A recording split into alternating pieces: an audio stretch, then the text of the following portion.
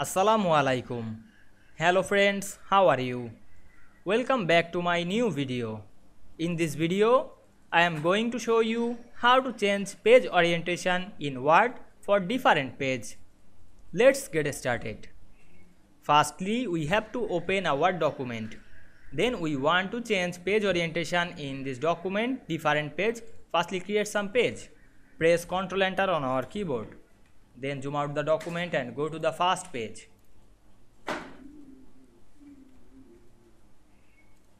Then go to the layout menu, click breaks drop down menu, choose continuous. Then click the orientation option, choose landscape. Now we can see we change the page orientation in Word for different page, different orientation very easily. I hope you enjoyed the video. Please like, comment, share and subscribe my channel. Thanks for watching.